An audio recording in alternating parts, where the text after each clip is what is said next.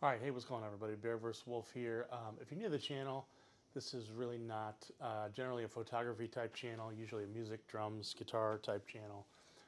But I just wanted to compare a little bit the Nikon Z30, which we're shooting on right now, which is an APS-C lens or a system with a 12 to 28 lens on it, and we're at 16 millimeter right now to be the equivalent of a 24 millimeter full frame, which we're going to compare to after this. So once again, this is we're at 4K 24 frames, standard picture profile. There is 8-bit footage because that's all the Nikon Z30 can shoot. We're going to compare that against the Canon R8, which has 10-bit footage. We'll start in a standard picture profile and then we'll go to log. I just wanted to see, this is a typical shot that I use over the drums here and sometimes from the back. And I just want to see how this compares to the Canon R8. So that's about it right now. Again, we're shooting 4K 24 frames, 16 millimeter. We're going to change over to the Canon R8 right now and just see how that's going to compare. It'll be a short little video here. So now we're going to switch over to the Canon R8, and this is a full frame image. This is at 24 millimeter. The one before on the Nikon Z30 was at 16 millimeter. So if you don't know, you have to do 1.5 times crop to, or 1.5 times multiplication to match up the focal lengths on these. So again, this is 24 millimeter now. We were at 16 just a second ago. I had the really wide lens 12 to 24 on the Nikon Z30, and now we're over on the Canon R8. So again, all the sound is coming through the R8, and I just wanted to kind of see what the differences might be. We'll check it out in post. And you already saw the Z30. Here's the R8. I'm going to do one more change and switch the R8 over to log, and then color grade that footage with just their standard LUT to see how much better we can get. Got a little bit of lighting in here and just wanted to see how much better that will be. So here we go. We're going to switch over to that. Okay, now here we are on the Canon R8. We're shooting now in log footage. I'm exposed to the right or up about a stop and a half. I'm going to stop it down actually to, I think I've gone a little too far with that.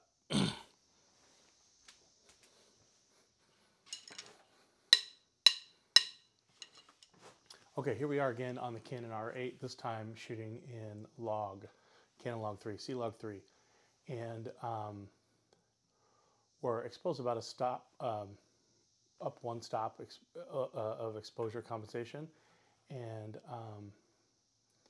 we will color grade this in post and put their little Canon LUT on there, and just to see the difference of what we got from going from an APS-C camera on the Nikon 30 to the full frame of the Canon R8, and now here we are in the Canon R8 with log footage, just to see how the how far we could go. And we'll put a little stinger clip on the end of this just to see what we thought after, once I get it all into Final Cut and graded. So that's it, just a short video today to see what the differences are.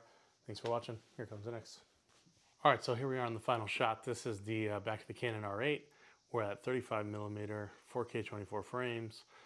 This time I left the exposure, I changed the lights around a little bit and left the exposure at only about a third of a stop up.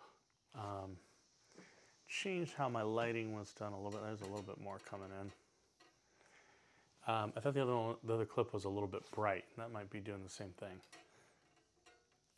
So I went to about a third of a stop instead of a full stop on the exposure compensation. So this is again in C log 3, and I also changed the color gamut. I was on cinema gamut on the last clip, and this time we're in the 709, more of a, I think it's B709, Rec 709 space. And so I want to see if that makes a difference as well. The clip looks a little bit dark, and hopefully it's, we'll see in color grading here in a second, but that's basically it. So we went from the Nikon Z30 up to the Canon R8, Canon R8 in log, and here's the log again, just punched in a little bit to 35 mil instead of the 24 mil we were at before.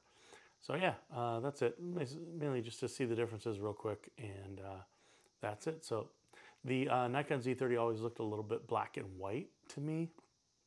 I'm not sure why you can't shoot it in log.